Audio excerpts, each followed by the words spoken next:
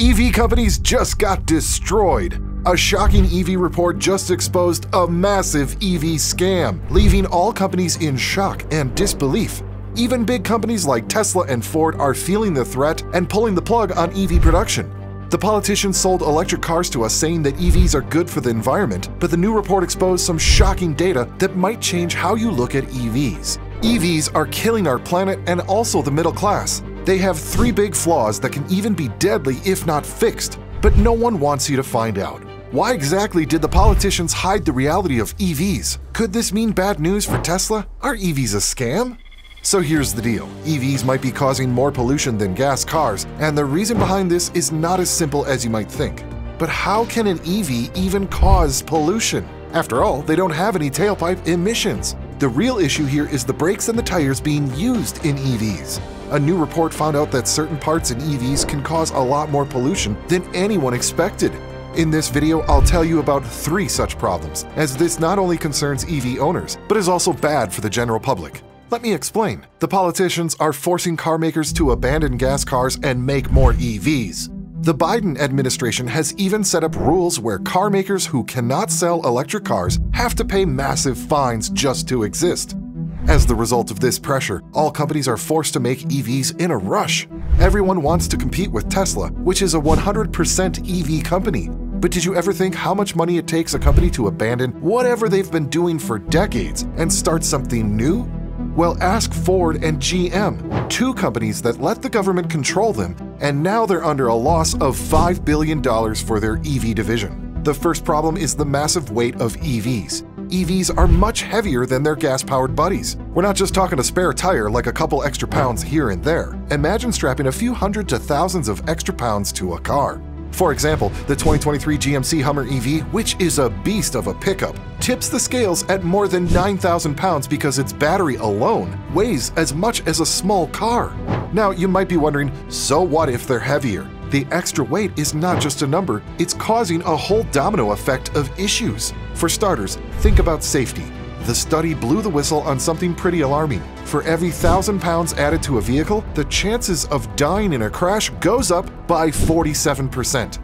And it's not just about the cars on the road. Infrastructure, like parking garages and bridges, were mostly built when cars were lighter. Adding all these heavy EVs to the mix is like inviting a bunch of elephants to dance on a floor made for mice.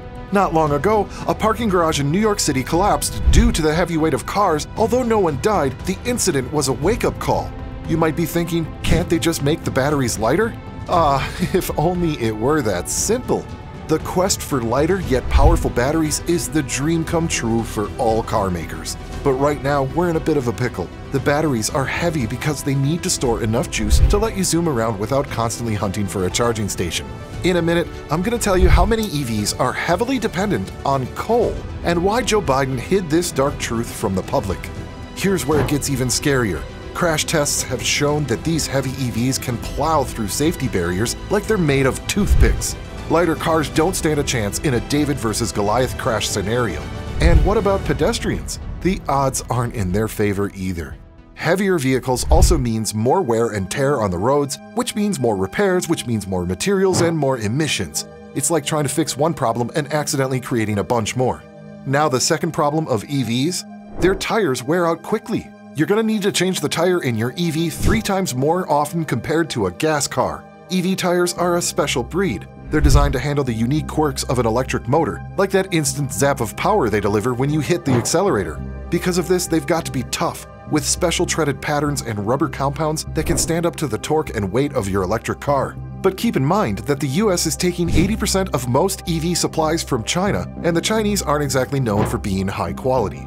On top of that, since EVs are already super heavy, your tires are working overtime. They're gripping and ripping the road like there's no tomorrow, which leads them to wear out around 40% faster than on a gas-powered car. The wear and tear on EV tires isn't just a problem for your wallet. It's a bit of an environmental headache too.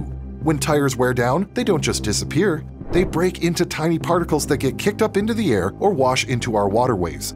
In places like Oslo, Norway, where EVs are zooming around like bees in a garden, they've noticed the air getting dirtier with these particles. California, the state that dreams green, is all in on EVs, planning to say goodbye to new gas-powered cars by 2035. That's quite a bold move, like stepping into the future. But this study throws a wrench in the works, highlighting that even EVs have their environmental challenges. Emissions Analytics, the firm behind this eye-opening study, pointed out that tire emissions might just be the next big environmental villain. It's not just about the air. These particles also make their way into our soil and water. And the materials in tires? Some are not ideal for the environment. The irony doesn't stop there. The energy to power these future-friendly vehicles can come with its own set of problems. Depending on where it's sourced, charging an EV can be contributing to air pollution and even climate change. It's like finding out that your healthy salad was made with ingredients that aren't so healthy after all. Let's not forget the mining required for those hefty EV batteries. What if I told you that little children have to work 12-hour shifts in return for $1 just to get these EV minerals? I know that sounds grim, but that's the reality. Imagine the backdrop of the Democratic Republic of Congo, or DRC, a country with stunning landscapes, but also a heart of darkness for the electric vehicle revolution. At the heart of this tale is cobalt, a metal so crucial that it's often dubbed the blood diamond of batteries. As we build more EVs, the demand for cobalt has skyrocketed. But here's the twist. About 70% of the world's cobalt comes from the DRC, a place where mining conditions are something out of a horror story.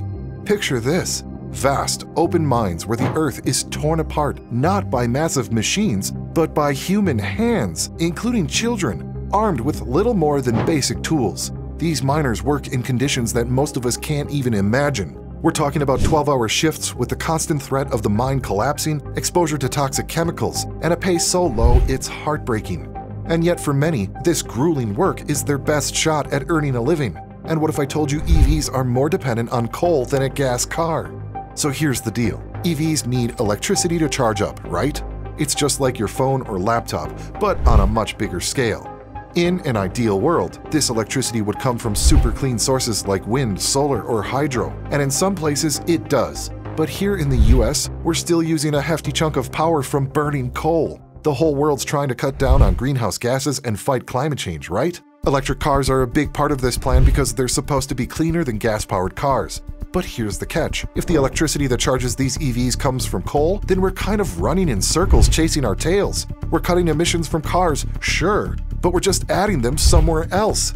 So many problems, yet nobody's telling you the truth. In this situation, I gotta ask, do you think anyone is doing anything at all to help the common man? The brands that are making more EVs by the day, increasing prices, banning gas cars? The government is offering EV incentives up to $7,500 just to lure people into this grand scheme where they later feel stuck due to the heavy repair bills and monthly payments. How exactly can we stop being oppressed here? Well, there's some good news after all. People are finally seeing through the hype, and Biden is slowly losing the EV push he started a few years ago. Ford had to shut down production of their well-known F-150 Lightning pickup. General Motors had to delay their own Silverado EV and break a $5 billion deal with Honda to make more EVs. Why? Because people are refusing to buy unless these problems are fixed and EVs become affordable for the common man. Nobody wants to pay $100,000 for a car that barely goes 200 miles on a single charge, is full of panel gaps, and even has deadly issues like fire risks and faulty software.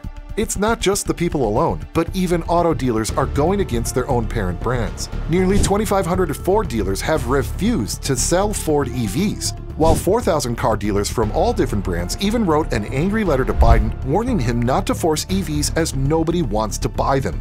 As a result of this market crash, even Tesla has started to sweat, losing more than $80 billion in valuation just under a month and slashing their car prices for the third time in this quarter.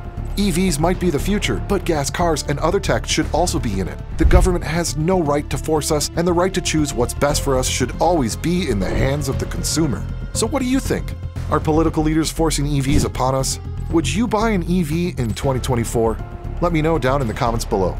I just uploaded a video about groundbreaking news that could hurt the entire EV industry. Do check it out if you want to be truly shocked by what's about to happen with EVs.